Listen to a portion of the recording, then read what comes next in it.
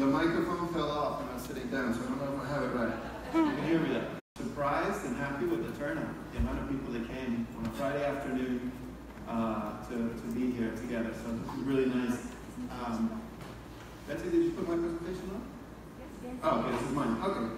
All right, so I was originally expecting this to be in the library with a smaller crowd of people, and I wanted it to be something more of a workshop, where we get a chance to interact with each other. So I'm going to do my best, considering that we're a lot more people, and it's not easy for us to move around here. I'm going to do my best to make it as interactive as possible. So I'm going to allow moments in which you're going to interact with the people next to you. Okay? So I want to start with a question. Who are we? Okay? It's too bright in my face to see your faces. So but I can see your hand if you raise them. So I want to know who's here. Can you raise your hand if you've attended a PD talk before? Look around too to see other people. All right. Can you raise your hand if you attended the NCTE, the National Conference for Teachers of English in January? Okay. Next year, you work at a university? You work somewhere else, but you work. All right. Cool. And finally, something like quicker. You believe everything that you read on social media, right? No.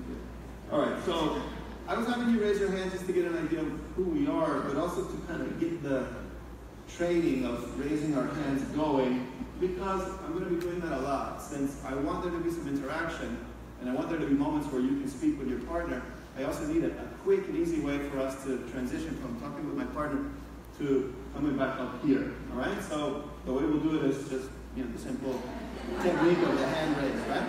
So when I raise my hand and you see my hand is raised, you need to quickly stop talking, raise your hand as well, and keep it up until everyone slowly kind of comes back to the stage. All right? So let's practice that real quick. With the person closest to you, if you haven't done this already, say your name and tell them, I don't know, clicker. It's not working today. Say your name and something that you did during your recent vacation, if you had vacation last week. All right, so go ahead, real quick.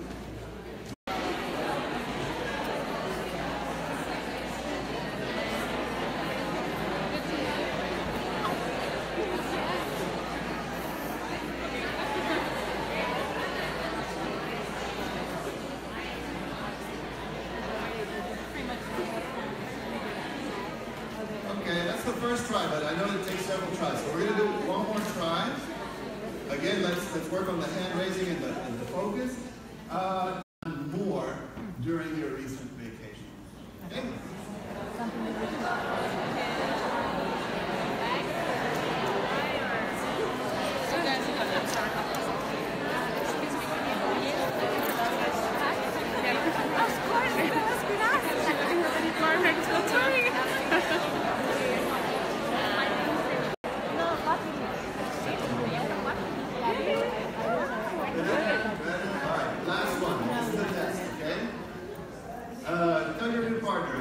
Where do you get the news?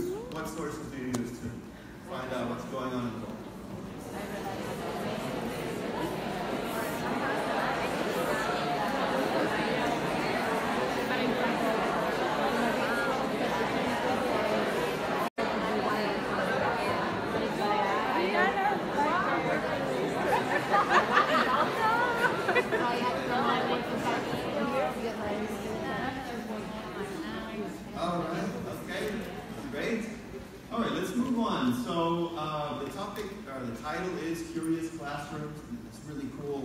Subtitle, Critical Thinking Strategies to Fight Fake News and Empower 21st Century Learners. I hope that I can live up to the title of this presentation. I want us to talk, I lost it. Oh, it's here. The agenda for the session. We're going to start by talking a little bit about the history of fake news and its modern interpretation.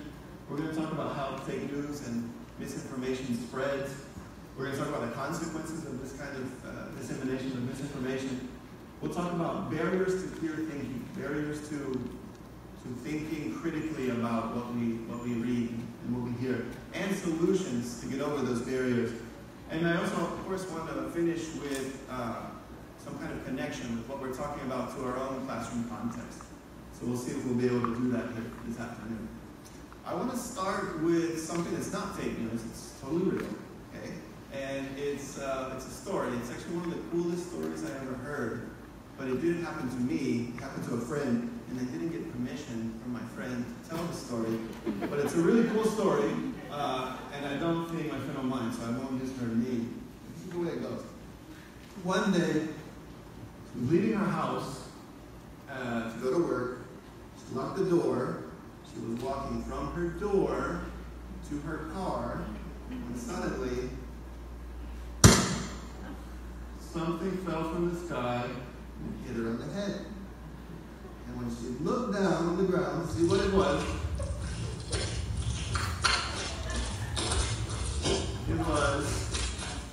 a live, flopping, slimy, real fish. Okay? And of course, my friend was shocked, and even a little disgusted. And finally, super puzzled, super confused about how that had happened. Okay? So, your task with the person next to you is to answer these questions. Think of 2 or 3 possible explanations for that phenomenon of a fish hitting someone in the head. Okay. For each one, I'm going to give you a couple minutes here. For each one, what additional information do you need to know to evaluate this possibility? Okay? So if I think that this is the possibility, what other information do I need to know to figure out if this is a likely explanation? So, in other words, what questions can you form to kind of investigate this as a possible explanation? And how might you go about finding the answers to those questions? So I know I gave you a lot of info, but just to summarize, 2 or 3 possible explanations, not one, think of multiple ones, and what additional information would you need in order to say if that's a likely or unlikely explanation?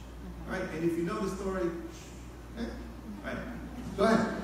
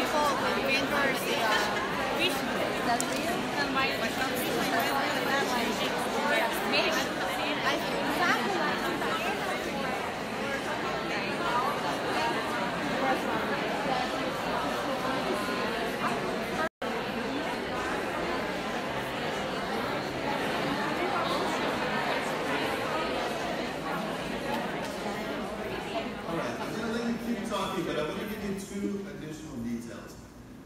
So, and it wasn't the next day, but it was a couple days later. She makes it to her car this time. All right, nothing happens. And she's driving, leaving the neighborhood, when suddenly, the entrance or exit of the neighborhood, she sees another fish, same species, roughly the same size, in the street, alive, flopping on the ground. Okay? It's actually not even native to this country. It's originally from freshwater lakes and rivers in Central Africa. So, go back to your original proposals or hypotheses and talk with your partners. You don't have to think of 2 or 3 new explanations, but keep your thoughts going now with this new information that I just gave. Okay?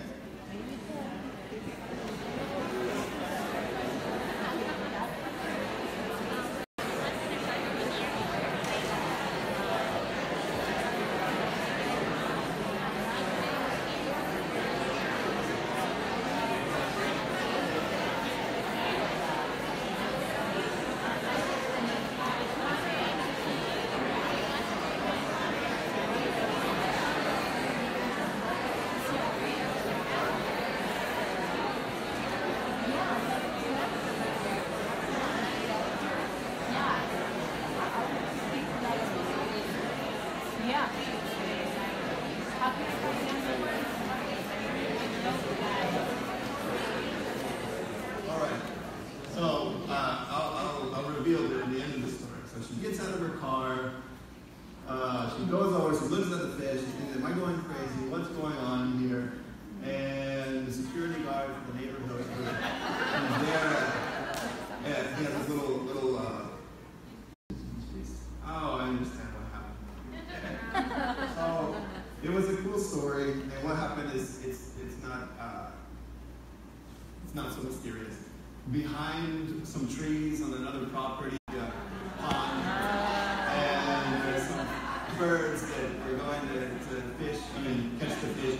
And tilapias are not native to Costa Rica, they're actually from Africa, but they use them all over the world now for food. So that's how an African fish fell, hit someone in the head here. Right?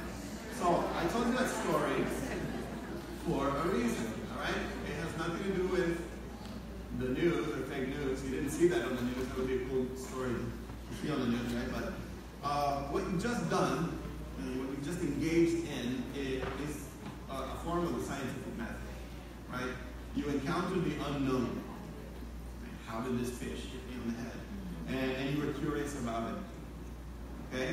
You proposed your hypotheses, right? Possible explanations of why this phenomenon happened. And then you went about trying to prove or disprove that hypothesis by thinking about, okay, if this is my explanation, what other information do I need to know to confirm or disprove that? What else would have to be true? And if that other thing is not true, then I can say that's not a good explanation. And the final question, how could I find out? That's basically experimentation. We think about scientific experimentation like someone in a laboratory with beakers and things like that. But the idea of actively trying to find something out, trying to prove or disprove an idea is experimentation. Right? And what do? You either reject or revise your explanation or hypothesis, or if you can't disprove it, you have to say, well, it's tentatively true. I accept it until new information disproves it, right? So that's the scientific method. Why am I talking about the scientific method when the title says something about fake news, right? Basically, fake news is anti-science. Okay, it's anti-curiosity. And the reason why it's so popular, so powerful, is because the general population is either not motivated, not interested, or unaware of how to think critically and how to analyze information that they're receiving, or they just don't have the time to do it.